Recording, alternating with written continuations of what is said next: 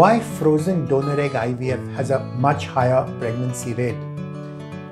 People are often very confused about the entire concept of freezing in IVF, whether it's frozen sperm or frozen egg or frozen embryos, because conceptually in our head, we differentiate between fresh vegetables and frozen vegetables.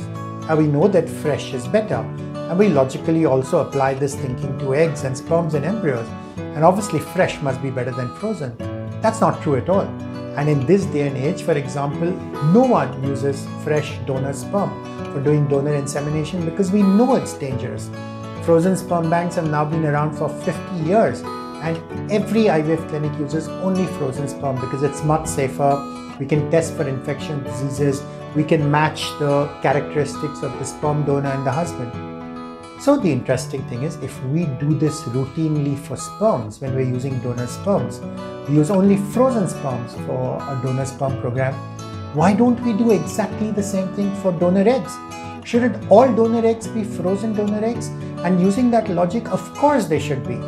Because with frozen donor eggs, these eggs are available all the time, 24/7. We can guarantee the number of eggs available. We can match the egg donor and the patient, physical characteristics, blood groups, because we've already tested this in the past. Whereas if we try doing fresh donor egg cycles, it's a nightmare because you don't know when the donor's eggs are going to get ready. You don't know when the recipient's endometrium is going to be receptive. You're forced to take shortcuts and cut corners. You can't match blood groups. You can't do anything properly at all. But you know what? In the past, we were forced to compromise. We were forced to use fresh donor eggs for our donor egg programs because we were not able to freeze eggs well. All that has changed in the last 5 years. Now we freeze eggs using a method called flash freezing or vitrification, and the freeze-thaw survival is 100% in a good lab, which means there is absolutely no reason to use fresh donor eggs at all. With frozen donor eggs, we have egg banks. We can match your physical characteristics. We can guarantee that we'll have at least 10 mature eggs, which increases your chance of getting pregnant, which offers you so much confidence and reassurance. And this is now state of the art in the US. And it should very much be state of the art in India as well. That you should insist that your doctor use only frozen donor eggs for you.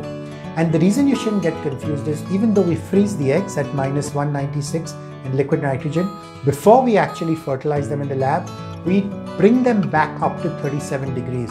So once I have a frozen egg and I've thawed it, and I show you that egg as compared to a fresh egg, I promise you there's absolutely no difference in the two at all.